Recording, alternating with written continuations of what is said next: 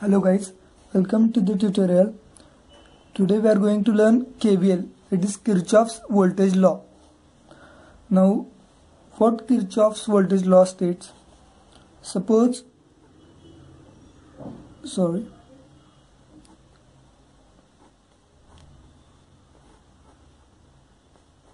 this is one loop and the current flowing through this is I, voltage is V, and this is R1 resistance, R2 and R3. So according to KVL,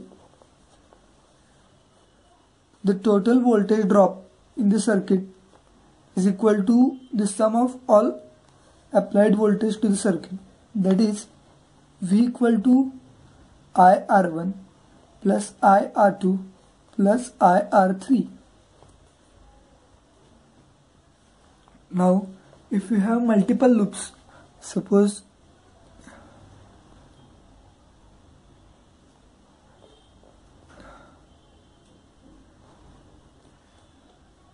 then how to use it?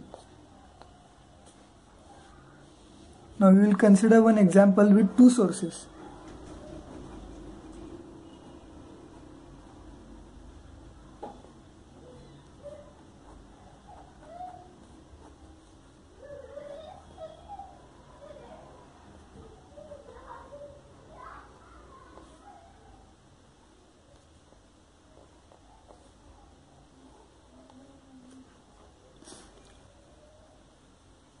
Let's assume that this current is I1 and this current is I2.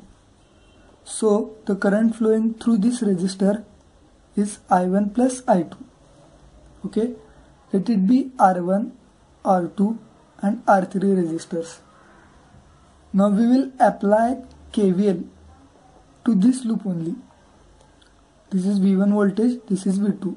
So after applying KVL to this loop, we get V1 equal to I1 R1 plus I1 R3 plus I2 R3. This is our equation 1. And when we apply KVL to this loop, we get VT equal to I2 R2 plus I1 R3 plus I2 R3.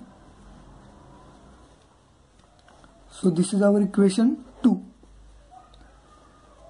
So suppose we have given two voltages and all resistors.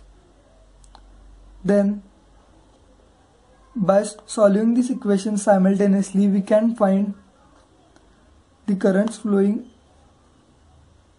through resistance R1 and R2, and its sum will give us current flowing through R3. Suppose V1 equal to 1 volt, V2 equal to 2 volts, R1 equal to 1 ohm, R2 equal to 2 ohm and R3 equal to 3 ohm. So the equation becomes 1 equal to I1 plus I2 R3 and 2 equal to 2I2 plus I1 plus I2 R3. Here just we have expanded the bracket and here we have written in bracket. Now if we subtract, this is equation 3 and this is 4. If we subtract equation 3 from 4, then we get 2 minus 1 equal to 2I2 minus I1. Okay, so here we found that I2 equal to 1. So here we get 2I2 equal to I1 plus 1. Okay, so if we replace 2I2 by I1 plus 1 in equation number 4, then what we get? So here it is 2 equal to I1 plus 1 plus I1 plus I1 plus 1 plus 3, into 3. Here we have replaced I2 by I1 plus 1 and once again I2 by I1 plus 1. So 2 equal to 5I1 plus 4. So I1 equal to minus 2 by 5. That is I1 equal to minus 0.4 ampere. So negative sign of I1 indicates that the current is flowing in this direction. Okay, now we will find I2. You know that twice I2 is equal to I1 plus 1.